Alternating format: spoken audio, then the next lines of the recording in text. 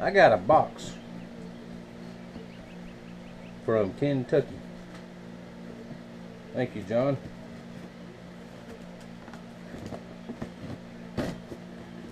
Let's see what we got in here.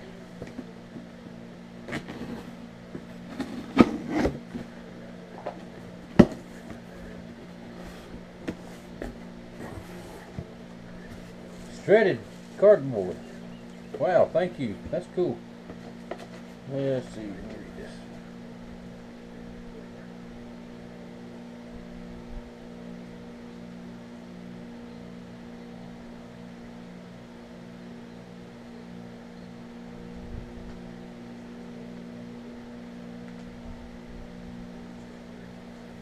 Yes, sir. I'll do that for you. I'll put you on the list as soon as I get done showing that. Alright, let's see. Oh boy, look at this. I'm going to save that and reuse it. Absolutely perfect J. Skinner Crown Stags. Very nice.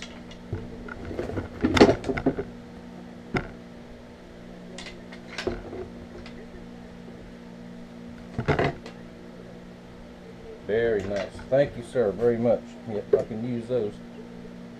Well, that was a nice cow horn there, wasn't it? That's what we call them, cow horn. Very nice. Yep, anybody that, if we trade out horns or you send me horns or something like that, if you can, cut them like this. That's the easiest way to send them instead of trying to send whole racks. Because I really can't do nothing with the skull. Just leave the crown on it. Plus they pack in a much smaller box that way. If you can. If not, it don't matter. I can cut them myself. It's just easier to ship them that way. Alright, thought I'd show you all those. I've never seen that for packing material. That's a good idea. Thank you, John. I appreciate it. Thank you very, very much. I'll put those to use. And I'll do that one for you. Probably be next week before I can start on it, but I'll get her done. I'll have some finished stuff to show y'all maybe this evening. I'll just tag them on to this here. Very cool. I got another package. I actually got this one yesterday. And this one's from my buddy Larry over at St. John's, Florida. Due east that way.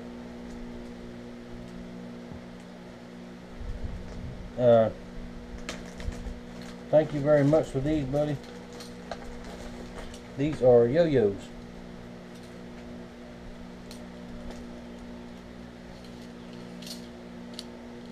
Set them on the trees. Of course, you got to put a weight and all on them. When the fish bites, he'll bite it. Well, I'm holding on to it like that. And it'll snap up and set the hook for you. These are nice circle hooks. And these come from Arkansas. Now these, if you read the book, the Florida regulations, these are not legal in Florida.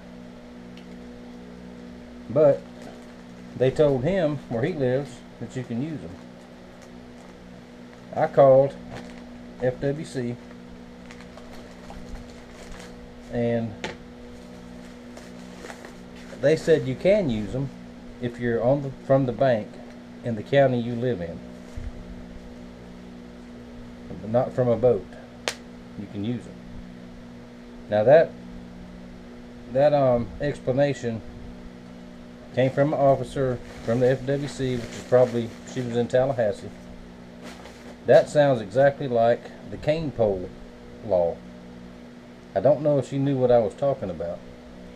So I know a warden here that I run into him every now and then. I'm going to try to look him up the next day or two and make absolutely sure that I can use these. And they work. Absolutely, they work. Friends of mine over in Louisiana, they use them all the time. And they work well. But I've always been under the impression of reading the law that they're not legal. But they told him they was legal. And then she said that the explanation she gave me, I'm not buying that. I'm not going to go with that until I talk to an officer face to face. And I'm going to put them in the truck, so I got them with me all the time, and I'm going to show him. Now, I appreciate them, Larry, I really do. And if they are legal, and if I can use them without getting in trouble, they will be set here within the next couple of weeks. As soon as the river goes down, I'll go and I'll put them out and use them, because I'm due a fishing trip anyway. But anyway, thank you, sir.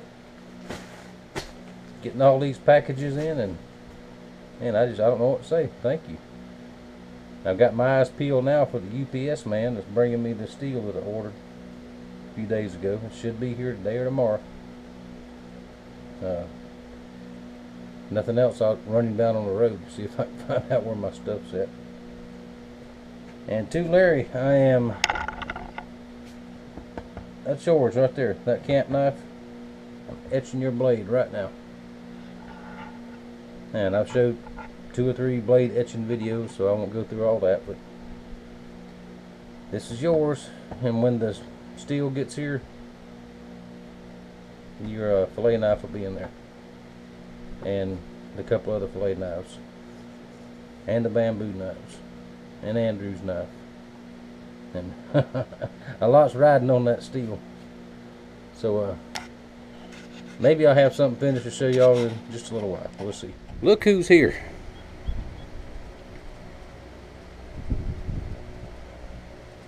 He won't look at the camera now. Hey everybody.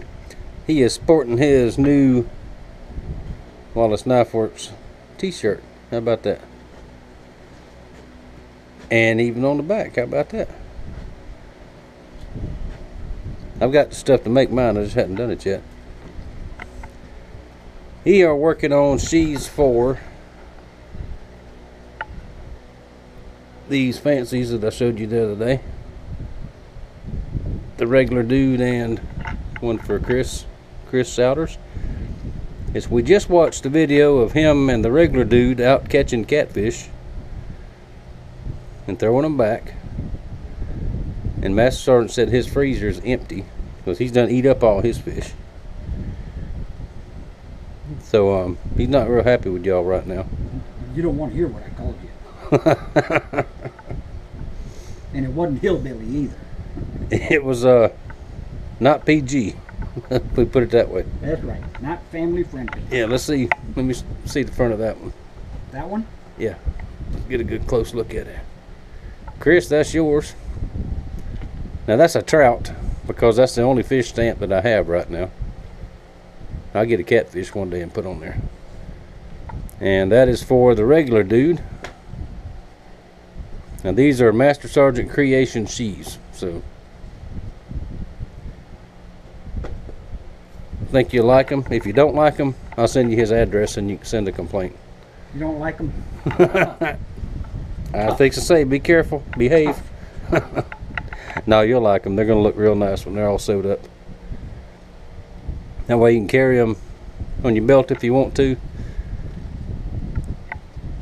Because some of those blue cats y'all was throwing back would make some awful nice knife sheaths. Just saying, you know. Yeah. Oh well, but yeah. Oh well. All right, we'll get some more work finished up here, and we'll show you that in the end.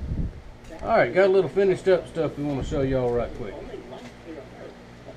Andrew in Ohio.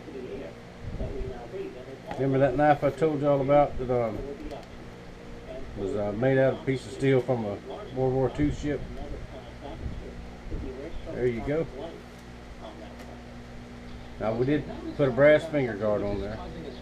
Thought that'd be the safe way to go. Feels real good.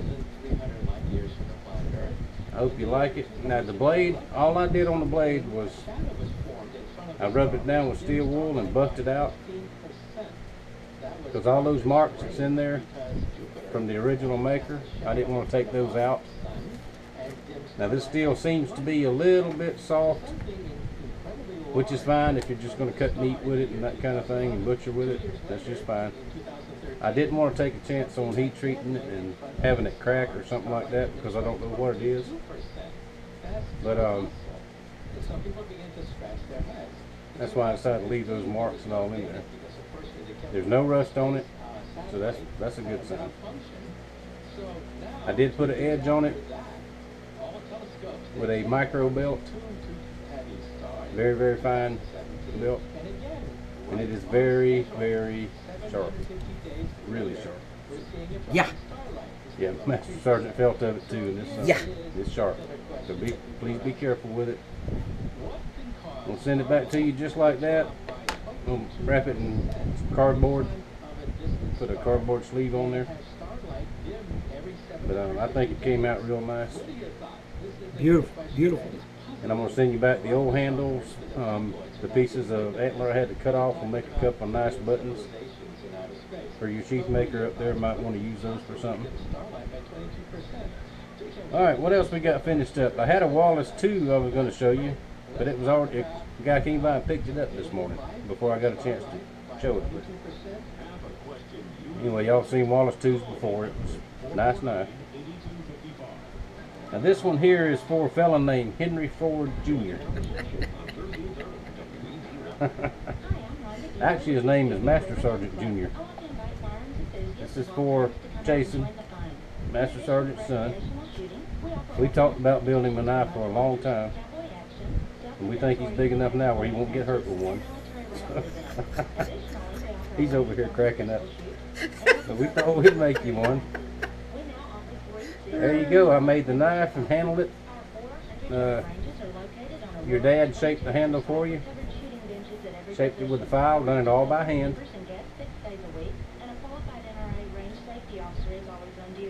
And seriously, very seriously, be careful with it. It's very sharp. Put a very sharp edge on it. So there you go. And also, your dad made the sheath also. Actually made it before we ever went to Ohio, a couple months ago. Yeah, we did. And it is a left-hand sheath, just for you. We won't charge anything extra for that. Who's this wee white man? You got a mouse in your pocket. We. Anyway, the only thing you have to pay for this knife, first you have to take back that Jeep comment you made to your pops. And you have to say one positive thing about a Chevrolet. That's all. If not, you can't have it. So, there you go. I will be happy to carry it for you. And your pops is going to bring it to you in case you get mad and want to shoot somebody. I don't want to be nowhere around. So. All right, we're still working. We're having us a big time today. I have several knives to heat treat. Larry, we got to heat treat yours. Sweating to death. Yeah, it's hot. It's over 90 degrees today. Redneck Prepper, there's your new one. That's a very cool thing you did. Thank you for that. Excuse me, Kevin. That's for you know who.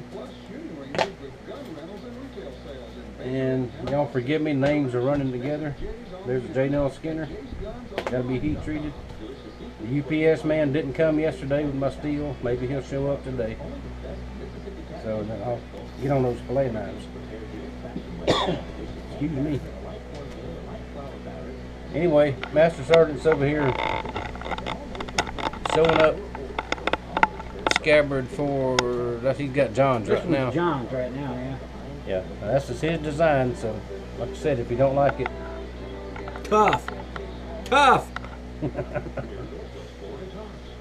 Alright, I'll add one more little clip on here in a little while. All right, let's take a look. This is Sunday morning, just after daylight.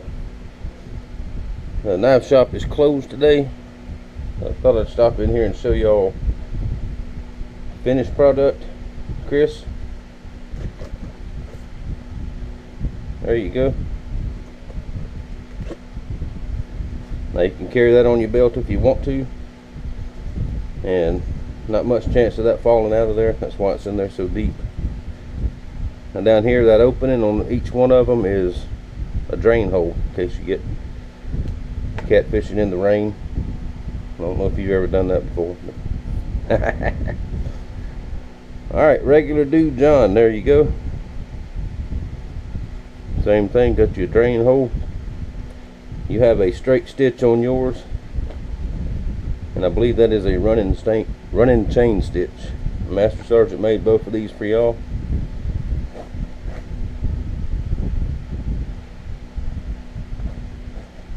Same with yours, belt loop. Alright, I'll send these out tomorrow. Y'all use them, see what you think.